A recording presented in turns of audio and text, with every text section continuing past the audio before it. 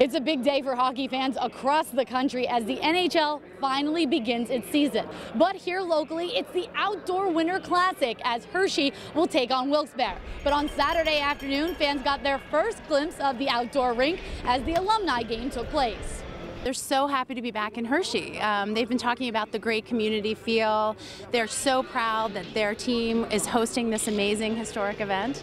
And they were also very excited to get on the ice. I mean, where else are they going to get to do this at HERSHEYPARK Stadium? We've always come here since I was a kid to the old place, and this is really first time for me too, so it's really great.